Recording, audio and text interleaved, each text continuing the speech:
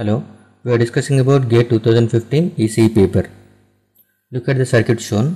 Find the values of V1 and V2 as indicated.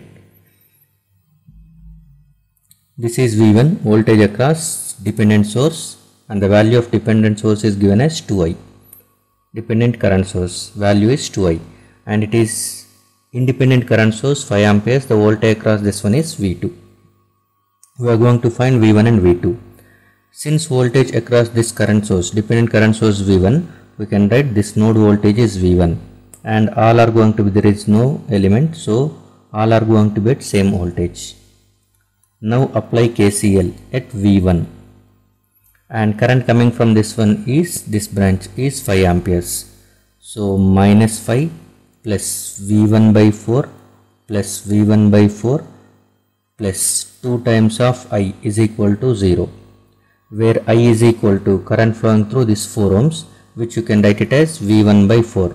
Voltage drop across this 4 ohms divided by 4 ohms, which is nothing but current flowing through it. Current is voltage by resistance. So voltage drop is V1, resistance is 4, V1 by 4. Replace I1 with 4. And this minus 5, if it is going that side, it will become plus. 5 is equal to V1 by 4 plus V1 by 4 plus 2 times of V1 by 4, which is nothing but, if you take 4 common, it is 4 V1 by 4. So that is V1. V1 is equal to 5 volts. V1 value is 5 volts. So directly we can say the answer is A itself. Okay, but we will see V2 value also, because to know that one, it doesn't require for this question, because you can directly point out only 5 volts is given only for option A. Next, I can be written as V1 by 4, which is nothing but 5 by 4 amperes. Now V2, apply KVL for this loop.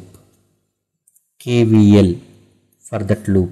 So that is V2 minus, okay, voltage drop across this one is plus minus. So that is current flowing through it is 5 and resistance is 4 ohms. V2 minus 5 into 4.